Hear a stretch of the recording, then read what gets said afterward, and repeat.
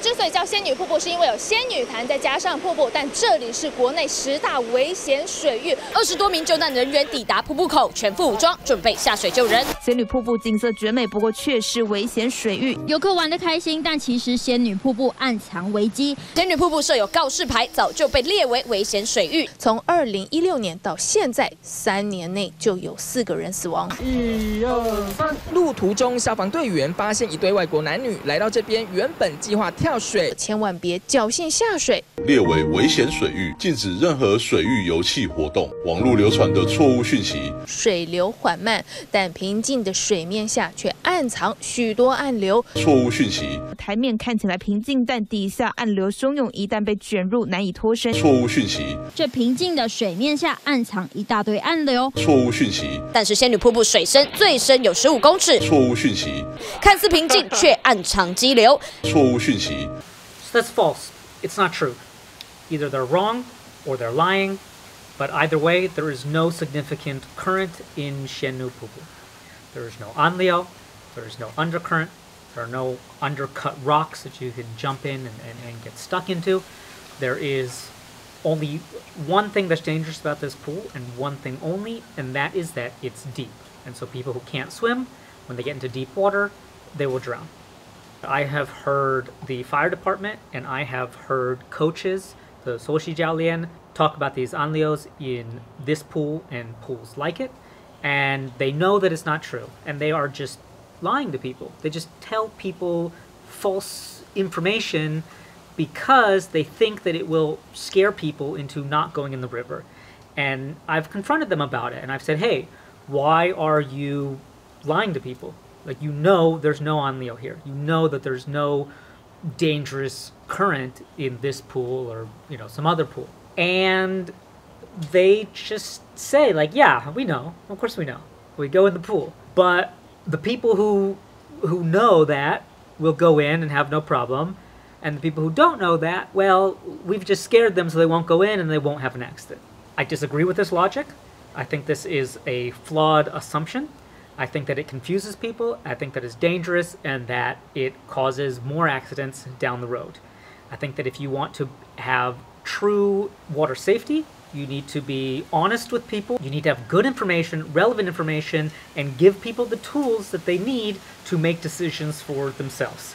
If you give people false information, then they're going to act in ways that are unpredictable. And especially in this case, because you tell them it's dangerous, they go in somewhere else, they find out it's not dangerous, and then they get confused. In other places, they just can't tell. Just teach people how to read the river, and you'll never have this problem. So let's take a look at仙女瀑布, and let's compare it to a video I recently did on Shalawan Waterfall.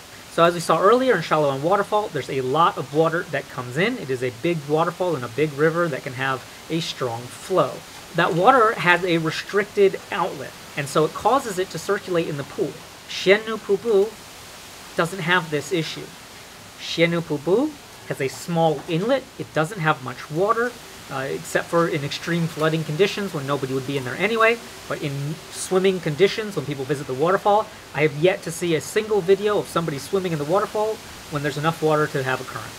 仙女Waterfall is a small waterfall. It is in a small river, and the outlet for the pool to the waterfall encompasses the whole river. It's wide, so the water comes in, and it goes straight out. It doesn't do any funny stuff. There's only one small place where you have a little bit of a circulating current right there next to the waterfall, or looking towards the waterfall on the right. That's just a place you can relax. There isn't anything dangerous there. It's not pulling you in. That is a place where it'll be flat and you can just relax. The water coming directly out of the waterfall, it just boom, goes straight out. It'll push you out. You can see it clearly in the videos. It's just going straight out. So why do people drown here? And what can we do to prevent it? There's a very simple reason why people drown here, and there is a very simple way to fix it. People drown here because they enter the waterfall from the top. The water is deep. At the base of the waterfall, the water is very deep. They get in there expecting it to be shallow, not expecting to swim. A lot of people in Taiwan, they think they can swim. They go to a swimming pool and they can swim. But when they get into a place where the water is too deep to see the bottom or too dark to see the bottom, they freak out, they panic, and they drown. Coming in from this angle, from the top of the waterfall, you can see that the water is white. White water is aerated water. There are air bubbles in the water that reduces the density of the water, which makes you sink. It makes it a little bit harder to swim because you don't have as much buoyancy. In a lot of the comments, in a lot of the videos, in a lot of news, I hear this miscategorized as an undercurrent. People talk about this as like something that sucks you under. 被水流拉下去之后，它卡住，没有办法及时的上。It's crucial that people understand this is not a suction force. This is just gravity. You are being pushed down by air pressure because the water is less dense. Very simple. There's lots of ways around it. But basically, you should expect that when you're in white water, you're going to have to swim harder to stay afloat. In this case, it's very, very minor because it immediately just pushes you out into somewhere where the water is more dense because it's a small waterfall. However, that few seconds is enough for somebody to panic, inhale water, and then they're unable to save themselves. Similarly to as what can happen in Shalawan waterfall is this water can be very cold. It can lead people to shock. They suddenly submerge themselves in cold water up to their neck or over their head, and they jump up and they go, and that can induce water into your air pipes, and then people start to panic. These are the reasons that people drown in仙女瀑布. It has nothing to do with any of the currents. It has nothing to do with any of the rocks. It is very, very simple. So what can be done to prevent these deaths? Well, it's very, very simple. There's a simple solution that I talked about in 2017. Instead of having the entrance to the waterfall at the top, if people go down from the bottom and hike up the river, they will not have the issue of suddenly submerging themselves in water that is several meters deep. Not only is this a much safer way, but it is also easier and quicker. The road to the top is broken. You should park here. When I went there, I camped there, but I believe that road is blocked off now, but still you can walk down it. Walk down to the waterfall, it takes 5 minutes.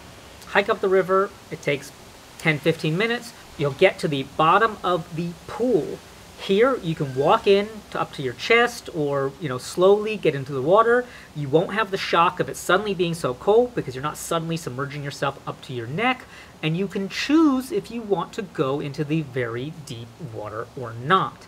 And if you do have an accident, you go in and you freak out. Self-rescue is much, much easier because the distance to getting to a place you can stand is much closer. And also, you're nearby. People can throw you stuff. People can throw a rope. As I recommended in the video earlier, you should have a throw bag with you. And it's just a much safer way to do it. You can still, of course, swim out to the bottom of the waterfall, use the rope to climb up and jump off. In terms of jumping or diving at this waterfall, there's nothing special about it, except for maybe it's actually especially safe. There's nothing dangerous about this waterfall aside from the entrance being on the wrong side. If you take out the entrance, I believe that at least 90% of all of the deaths at this waterfall can be prevented. There is still one issue, which is that it doesn't just gradually get deep like it would at sort of a soft beach. These are big rocks, so you're standing on the rocks and it's possible to sort of step off a ledge and then, be in deep water. So you still need to be careful, but it is still a much, much, much, much, much easier way to get in than going down from the top because you're gradually getting into the water and you're not entering moving water, you're entering still water. I want to add emphasis to the words still water because aside from this white part where you see the water clearly moving, everywhere else in this waterfall is pretty much still, and if you go under the water, if you go deep under the water, it's not moving at all. There's no movement at all underwater.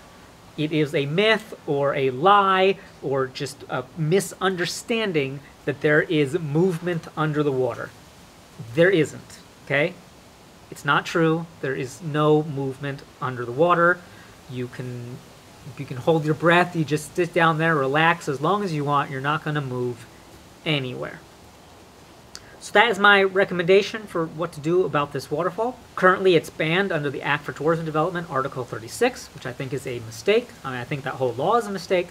I think that it should be reopened, and I think that if the government was serious, or the fire department is serious about preventing accidents here, instead of telling people not to go here and feeding people the wrong information, I think that they should just make a nice path to the bottom. There's already a pretty nice path, but you can put up a sign there and say, go down from here. It's a simple solution to a simple problem. And while I really like that they provided these kind of swimming rings up at the top, I think that it's good. 每个月都会联合稽查救生设备有没有。You know, if you have just the hooks where you hang up a life jacket, you take it when you go in, you put it back when you leave. 不过，原本挂在那一个牌子下方的救生圈，竟然被一些游客拿去当游泳圈。该救人的时候，没有东西可救。They mentioned in the news that some people have been taking those things, so obviously that's not good. You know, that's a problem. If you do see a life jacket borrowing system, you should of course not take those life jackets home with you and should always return them. However, that is a separate issue. I hope that you found this video helpful to everybody who does plan to go to waterfalls. If you're not a competent swimmer, and being able to swim in a swimming pool does not make you a competent swimmer. This is not a ego thing. This is a simple safety thing. If you freak out in strong moving water, if you are hit by a wave and you're suddenly smashed against the bottom of the ocean, if that freaks you out, then you're not a competent swimmer in these conditions. If you have any doubt at all, even just a small doubt, you are not sure, then whenever you are around natural waters like this, you should be wearing a life jacket. A life jacket is not just for when you go in the water, it is for when you are outside of the water and you accidentally find yourself in the water. Most drowning deaths in Taiwan are not people doing crazy things. They are people who have accidentally found themselves in water when they didn't expect to. So if you are planning to go to this area, even if you're not planning to go in deep, if you are at all not confident, then there's a very easy, simple way, which is to give yourself a buoyancy aid. Doesn't have to be a life jacket. Maybe it's just something you can hold on to, something that helps you float. That's my 2 cents on it. I hope that they remove the restriction on this area. Taichung government has been some of the most draconian with closing water spots. There's more spots in Taichung that are closed than in any other county. So I hope that these policies can be revisited, and instead of trying to implement a culture of essentially banning and lying, we can switch to a culture of prevention planning and education. So in this case, prevention planning is just tell people to go down from the bottom, and education is don't lie to people, right? People are smart, treat them with respect, and give them the tools that they need to make the right decisions. Creation of this content is sponsored by viewers like you. So if you want to see more like it, please consider joining me on YouTube Join for a small monthly fee or Patreon. Thank you very much. You all have a fantastic day.